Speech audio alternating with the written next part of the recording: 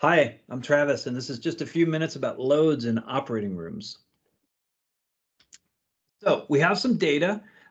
Since we have some buildings connected to Clockworks, our enterprise continuous commissioning system, we're starting to get a good amount of historical data. So in this exercise, we looked at 17 operating rooms, and these are the ones that have the right data. We may be able to come up with more over time, but 17 operating rooms is a pretty good start. We have a full year's worth of data, and it's 5-minute interval data. So there's 12 observations per hour. That's 105 observations per operating room.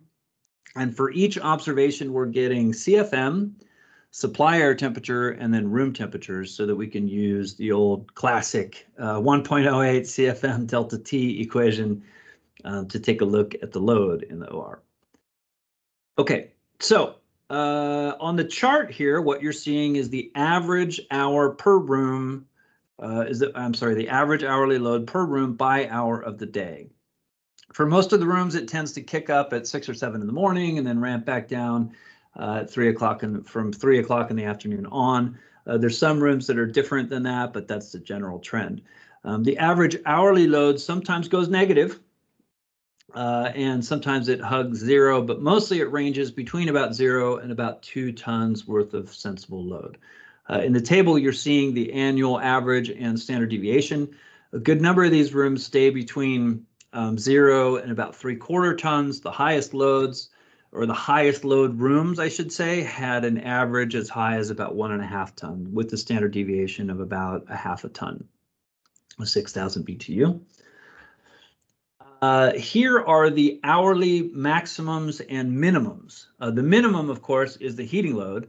The average of that is about 15,000 BTU, but you can see there's a huge outlier near the bottom, that one that says 72,000 BTU. So if you leave that one out, then the average is about 12,000 BTU.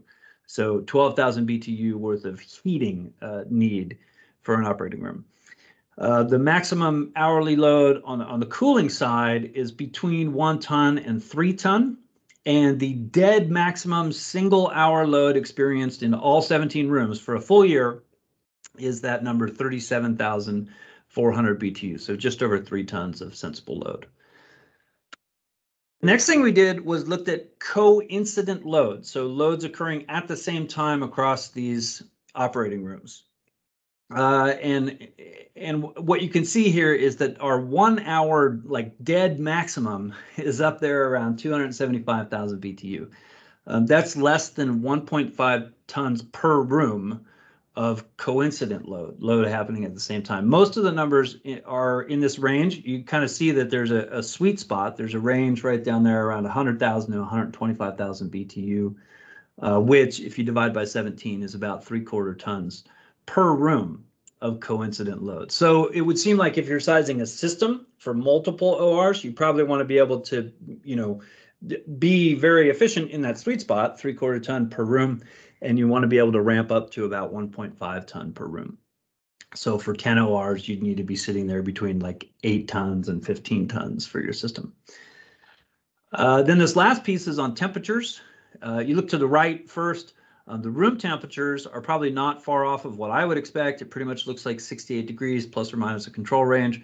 It's a little interesting that our codes call out 68 degrees as the minimum. So there are some who would say that the points below 68 are out of range. I'm not one of those people. It's probably also good to see that none of these rooms had an average of 64 or 62. So that might be a bit of a validation here. But probably the big story is in the supply air temperatures, which are the columns on the left and the orange data on the left.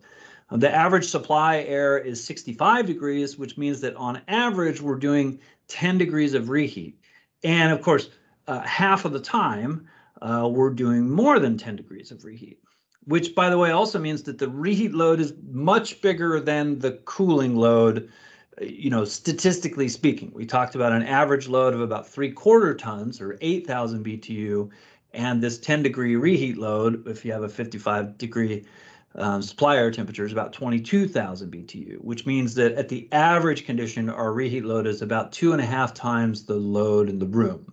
So on an annual energy basis, the reheat going into an OR is probably more than the load in the OR by a factor of about 2 or 3.